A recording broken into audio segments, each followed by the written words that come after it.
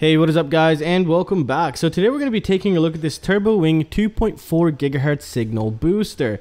Now this is a 1 watt signal amplifier for the 2.4 gigahertz frequency. So what does this mean? Well, now basically we can get a lot more range with, for example, a FlySKy without the R9M modules or any lower frequency like the 900 megahertz or the 433 megahertz UHF frequencies. So what we can do is push the limit on the 2.4 gigahertz. Now, and again, this thing is not selectable of the power output. It will just immediately start broadcasting at 1 watt. Now, does this actually amplify to 1000 milliwatts? I can't really answer that for you. I don't have the equipment to test that for you, but it just seems like, and let's just hope for the best that it will.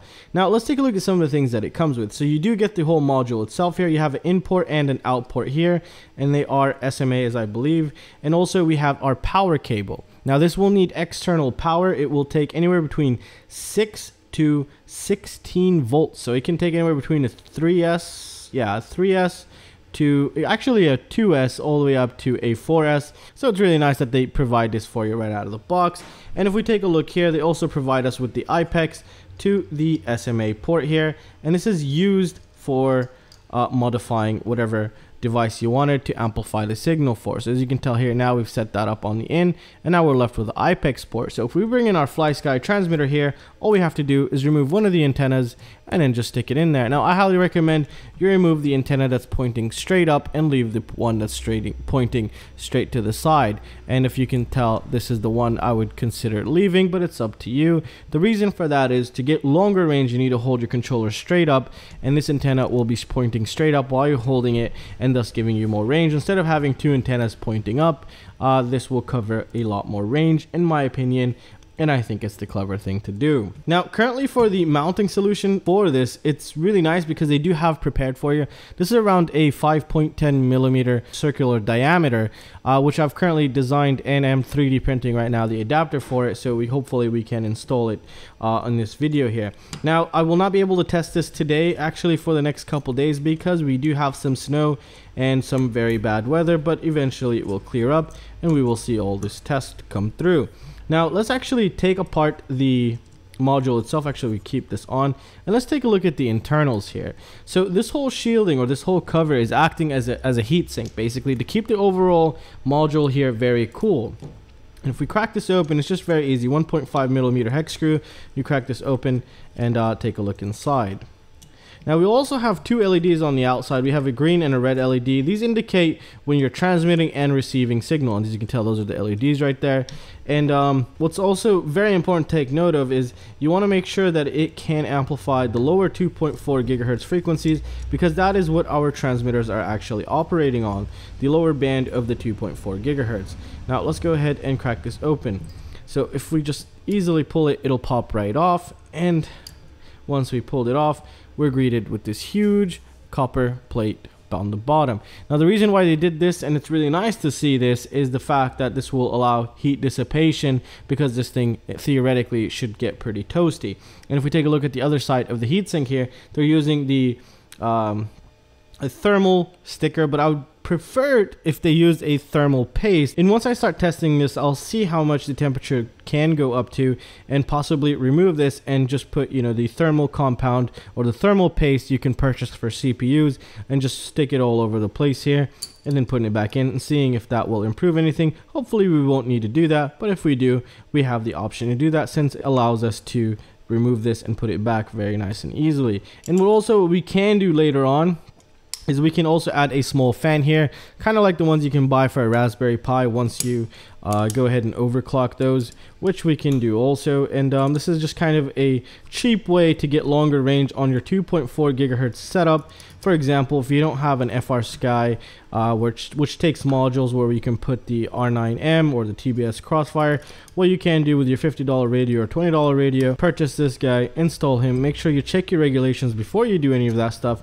and or the correct certificates that you might need to operate it. Alright guys, so the 3D printed design and part is complete and actually fits pretty decent enough. So what did I do here right now? If you take a look here, it's going to be in three pieces. You have this adapter, and then one adapter that holds that into place right there. And the way that I've done it is I just got a screwdriver, made two holes on each side, and then stuck nylon standoffs in there, because it's really nice, because I could chop these off if I needed to, because they are plastic and it's holding really well. Now to install the mod, what you have to do, and again, you have to remove one of the antennas. I've removed the antenna that's pointing to the side, which is that one right here. I mean, not this one. I kept this one and I removed this antenna. Now once you do that, you're left with this inside also. And what you want to do is you kind of just want to put tape around it so it doesn't, you know, cause a short circuit. As you can tell, it's metal, so you can touch two of those pads and then just, you know, basically fry your whole board, or just probably ruin your whole model that you're flying. So you'd want to add tape on this, and that's what we're going to do right now. Just grab a piece of tape and then just make sure it's covering everything, and you should be good to go. There we go. And that's it. Leave this hanging. You can keep a little bit extra out and just hold it into place like this, so it doesn't go and hit a gimbal later on and kind of get it to freeze or anything. So now the wire that they also provided us with which was this one right here. As you can tell, I've already connected it. And if you take a look at the back here, I've removed the what is it called, the trainer port here. And all you do is it's just 2 screws, and that thing will come off, so I can route this through. And that's what I did here. And then we can get creative later and just add a piece of tape, just another piece of tape to kind of keep it from not going everywhere, having this wire go everywhere. So let's just see the amount of space that we need. I wish, to be honest, this wire was a little bit thicker.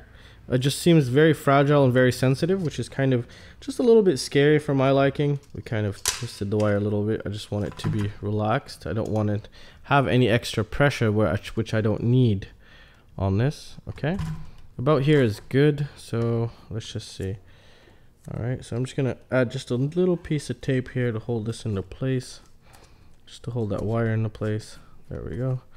Now I don't have to worry about it going anywhere. There we go. And this is good enough for me.